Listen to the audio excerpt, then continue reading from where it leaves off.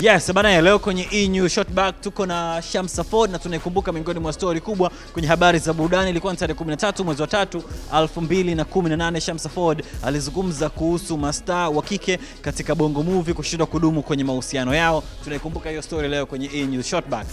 Mimi na wewe wote ni wezi. Sasa tunachotaka ni kuungana na kupanga ratiba ambayo haitotugombanisha. Means kama Jumatatu uko naye wewe, sitopiga simu, sitofanya chochote.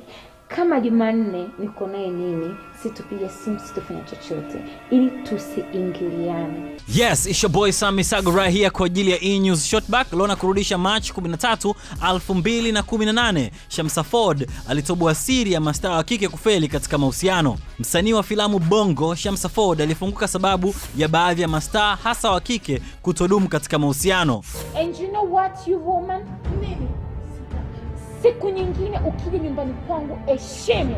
Najua si nyumba tu ya kuingilia kuogombea wanaume ambao hawasio kuhusu. Tena ukome na ukome.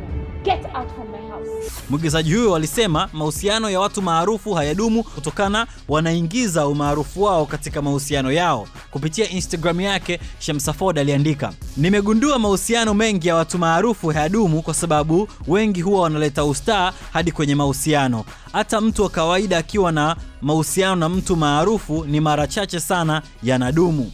Hasa kwa upande wa wanawake, huwa tunaamini ustaa ndio kila kitu kwa mwanaume, kumbe sio. Sasa sijui hatuna elimu ya ustaa au ni vipi hapa Bongo. Maana ingekuwa ustaa shida, basi Beyonce na Jay-Z wasingedumu mpaka leo na hawa ndo mastaa wa dunia." Alimaliza hivyo Shamsa Ford. Nikufahamisha kwamba Septemba 2016 Shamsa Ford alifunga ndoa na mfanyabiashara maarufu wa maduka ya nguo, na mzungumzia Rashidi Saidi aka Chidi Mapenzi. Umeikumbuka hii story leo kwenye E-News Shortback. Hivi unataka kunielewesha nini? Na leo kwa kila kitu nimekiona kwa macho yangu. Kitu gani ambacho umekiona? Amenifanyia umizoko Shamsa. Sikiliza nikwambie. Hizi ni njama ambazo nazitumia na mimi natukujua kitu kingine kisha. Kaa kimya. Jiheshimu.